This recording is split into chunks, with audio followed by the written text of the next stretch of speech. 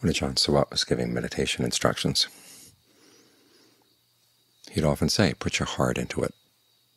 Don't just go through the motions.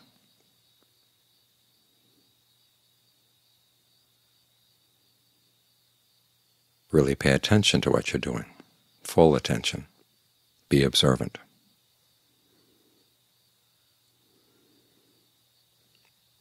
And this is a principle that applies to any kind of practice. If you're practicing the piano, you're practicing a sport. You can practice for hours and hours and hours, but if you're not really paying attention to what you're doing, you're not getting the most out of the practice. You want to see what you're doing, the results, and then adjust what you're doing so the results get better.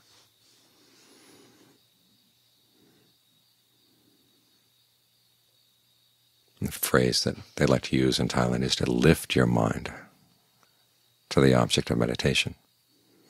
The word citta here in Pali is interesting because it means both mind and intent,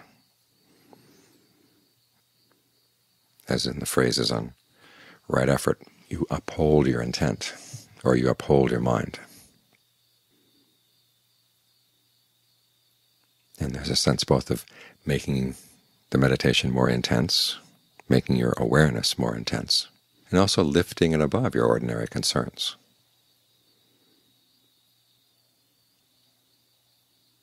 When you're sitting here meditating, you don't want the affairs of the day, the affairs of all your relationships to come in and pile on the mind. You want to lift the mind up above them. There's an interesting passage where the Buddha's been injured by Devadatta. Devadatta tried to roll a stone down a hill to crush the Buddha. And it so happened that the stone hit an obstacle, and only a sliver of the stone actually got into the Buddha's foot, but it was painful. Had a really bad wound. And so he went to lie down and rest. And Mara came up to him and taunted him and says, "Here, you sleepy-faced person. Can't think of anything better to do than just lie around." And the Buddha says, "I'm not sleepy-faced. I'm not depressed. I'm not moping. I'm lying here with goodwill for all beings." That's one of the ways you deal with pain, is developing goodwill for all beings, lifting your mind above whatever thoughts you may have. Why is this happening to me? Why am I the victim? Why did that person have such a horrible intent toward me? Lift your mind above that. And have goodwill for all.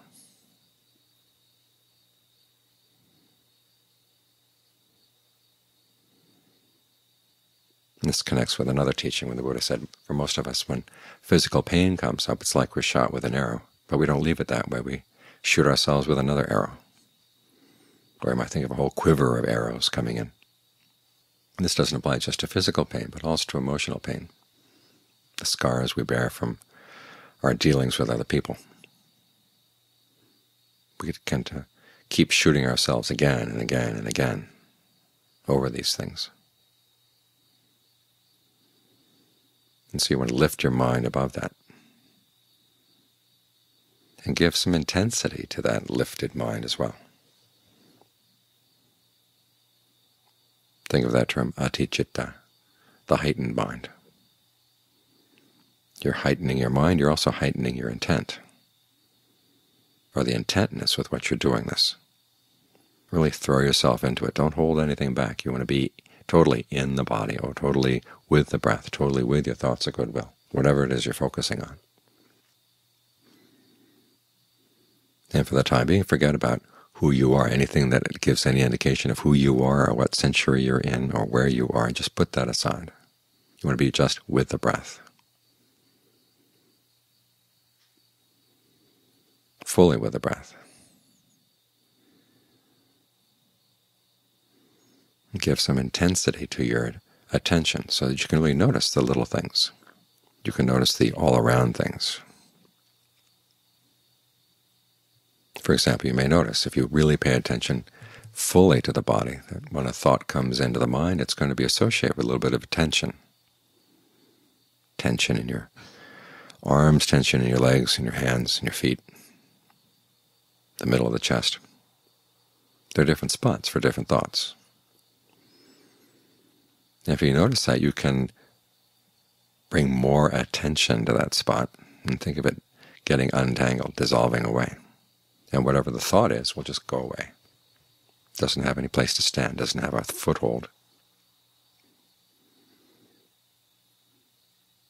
And by looking all around, you can begin to see which parts of the mind are not contributing, which parts of the mind are holding back.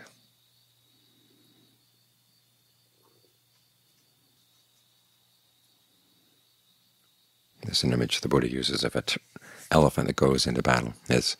He's using the image for something else, but we can use it for this.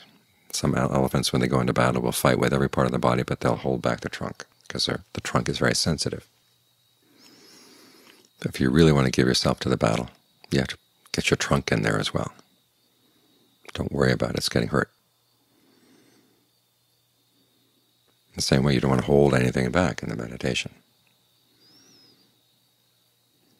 Give it some intensity. Now, the intensity doesn't have to be hot, as I was saying earlier today, when the images the Buddha gives of the mind and concentration are all cool, water. Cool spring of water coming up into a lake, keeping it thoroughly cool throughout the entire lake, or lotuses thoroughly saturated the water of a cool lake.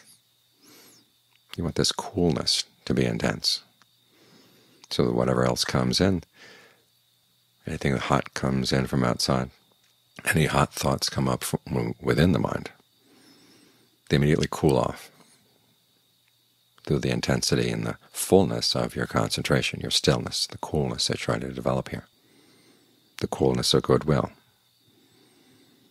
the coolness of a mind that's well established in the breath. And it's coming from a higher place. And this pleasure we're developing in concentration is higher than your normal pleasures. And when you're in a higher position, you can act with nobility.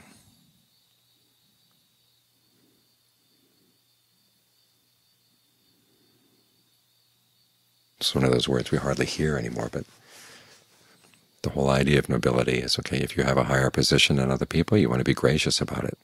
Use your position. The fact that you have a sense of ease, a sense of stability that other people don't have. Use that and act in a noble way.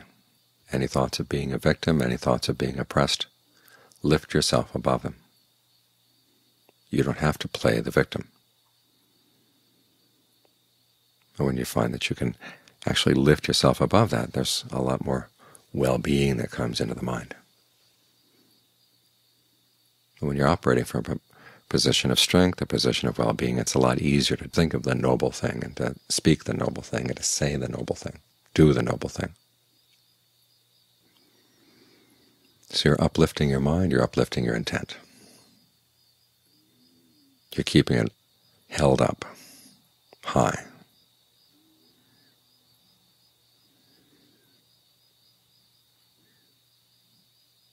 And John Lee uses this image often. The person up at the top of a tree, the person on top of a mountain, the person up in an airplane. The Buddha uses the image of a person up in a tower looking down on the people below, or a person on a mountaintop looking down on the people in the valley. Not looking down in the sense of despising them, but realizing that you have an aspect of the mind that cannot be touched by anybody else, and you want to develop that.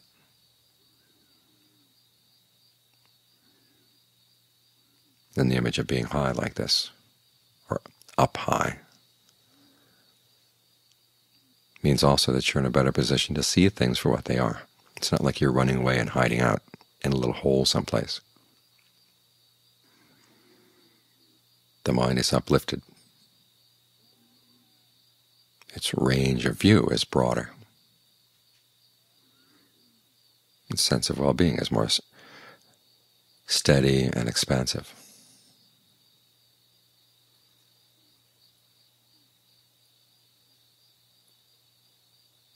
So keep your mind upheld. Keep your intentness upheld.